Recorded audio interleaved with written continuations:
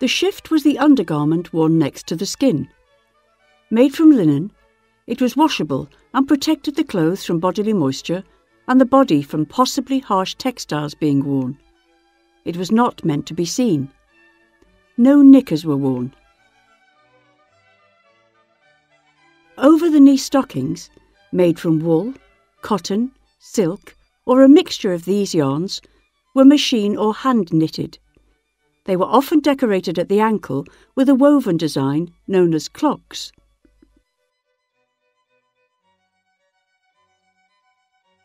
Ribbon garters were tied just above the knee.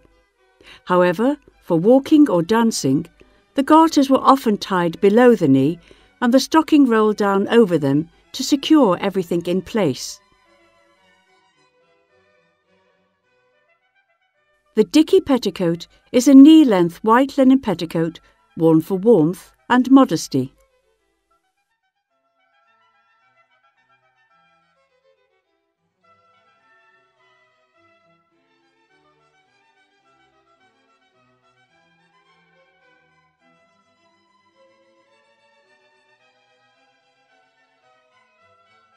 Stays were made from layers of linen and boned with strips of baleen. Some were left plain and others faced with decorative silk fabric. They altered the body to the characteristic 18th century shape of upright flat back, narrow conical waist and raised bosom.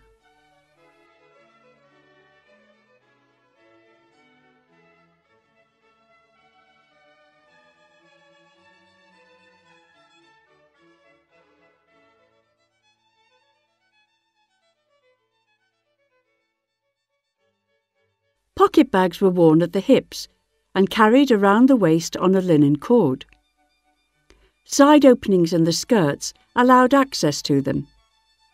They were made from plain or decorated fabric, embroidered, or, as in this example, made from a patchwork of pieced fabrics. It was possible to lose your pockets, however, if the ties came undone. Lucy Lockett lost her pocket, Kitty Fisher found it. Not a penny was there in it, only a ribbon round it.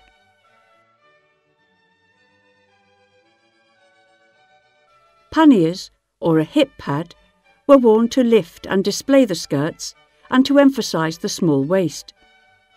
The hip pad was a large roll tapering at the ends and tied around the waist.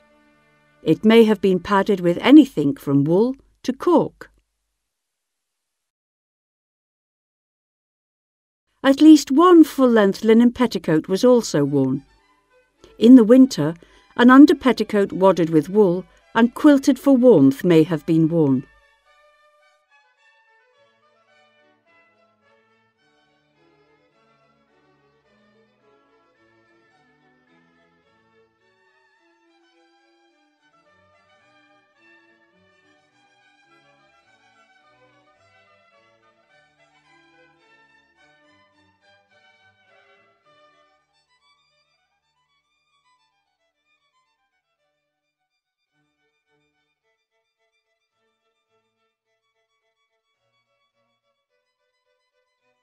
During the day, a linen or silk kerchief, or fichu, was worn over the bosom for warmth, modesty, and to protect from the sun.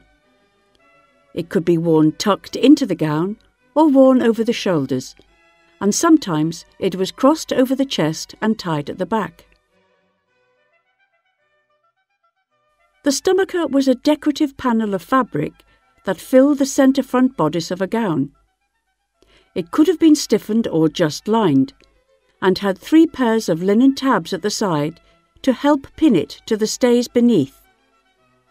Stomachers could be highly decorated and worn with many different gowns or made of matching fabric.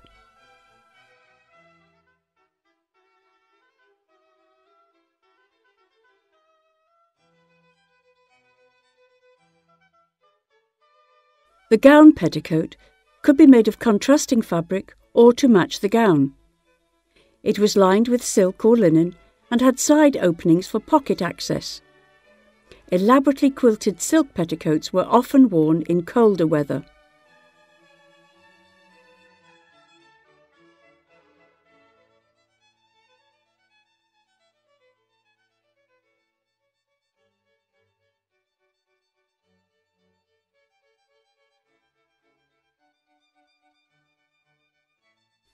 The gown is pinned into place down the side front of the stomacher with straight pins.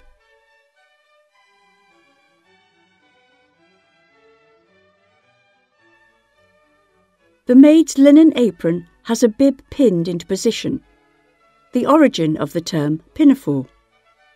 She has placed the straight pins in the bib, ready for fastening her mistress's gown.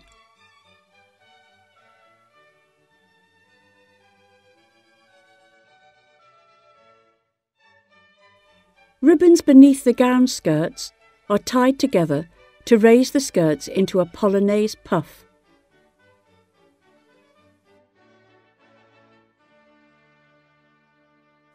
Day caps were worn by all classes and varied from practical to decorative.